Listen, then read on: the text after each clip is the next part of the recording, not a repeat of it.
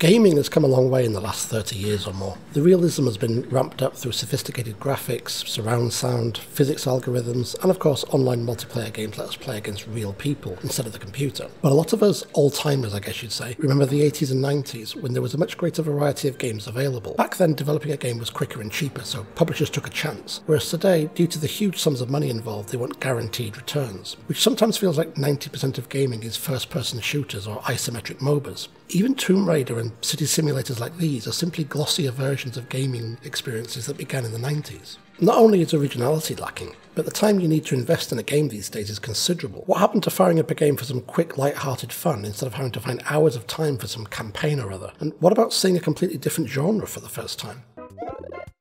You could argue that platformers were overdone back then with Mario, Sonic and hundreds of others, but the 90s also saw the birth of great fighting games which were a blast to play with your buddies, as were racing games like Wipeout, which had some of the best soundtracks of any game before or since. We also had adventure games like Monkey Island, which had an engaging combination of humour and storytelling, and real innovative gameplay from the likes of Lemmings, not to mention all the independent coders in bedrooms all over the country would come up with new ideas like this snow piling game, where you have to clear your snow and sabotage your opponent's attempt to clear theirs. Maybe you're like me and you miss those games. Or maybe you weren't even born back then and never had a chance to play them, and as a keen gamer you're curious what all the fuss was about. There's no need to go hunting around for several consoles. All the footage I just showed you was recorded from software emulators running on a cheap Raspberry Pi computer, and getting it all up and running is surprisingly easy. I gave a quick intro to the Raspberry Pi in my previous video here, so if you want to know more about the specs I encourage you to watch that. But otherwise, just know that you're going to need a Raspberry Pi 2B, which is just $35, a case of some sort, these come in several styles from $5 upwards, a quality 2A USB charger with a micro USB connector, a decent sized class 10 micro SD card,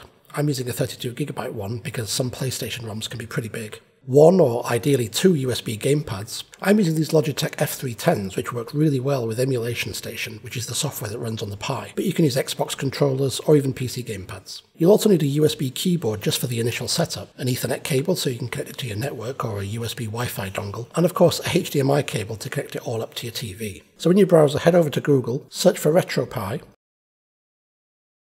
go to the site, you want to choose Downloads. They offer images for the Raspberry Pi 1 and Pi 0, but I recommend a Pi 2B for its combination of CPU power and plentiful USB ports.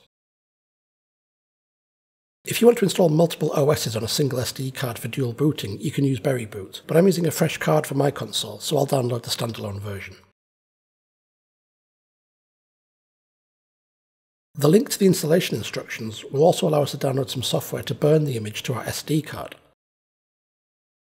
For Windows, they recommend Win32 Disk Imager, and on the Mac, I can definitely recommend Apple Pie Baker. I'm on my PC at the moment, so I'll download the Windows version. Once you've installed the SD card burning software, open it up and select the RetroPie disk image we downloaded earlier. Ensure your SD card is in your card reader, and then press Write. After warning us that we're about to wipe everything on the card, we just need to wait a few minutes for the process to complete. Put the card in the Pi and hook up all the connections, plugging the power into the wall last, as the Pi will boot as soon as it gets power, and you want everything plugged in when it does. On first boot, the Pi will resize the disk partition on the SD card to make use of all the space available, and then reboot.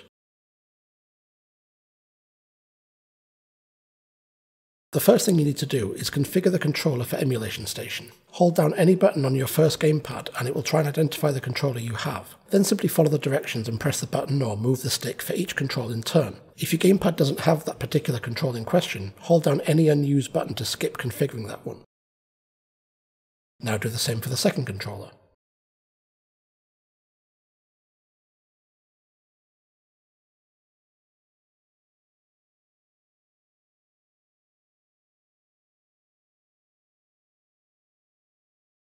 Using either the controller or the arrow keys on your keyboard, scroll over to the RetroPie section and select it by pressing Enter. If you need to configure your Wi-Fi settings, you can do so here. Once done, or if you're using a wired connection like I am, scroll to the bottom to Show IP address, as we need to know this to copy our game ROMs over to the Pi. You can do it with a USB stick, but I find this method to be the most convenient. On your PC or Mac, simply browse to the Pi on your network by entering // followed by the IP address of the Pi. Browse to the ROMs folder where you'll find folders for every games console the Pi can emulate. All we need to do is copy our ROM files into the appropriate folders.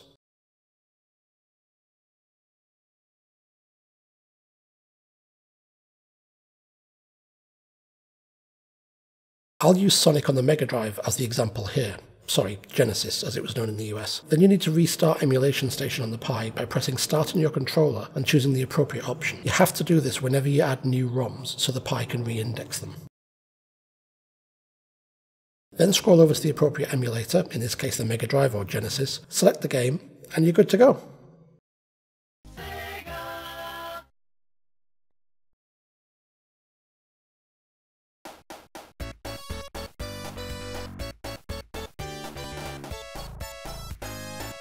At any time you can return to the Emulation Station menu by holding down Start and Select at the same time on your controller.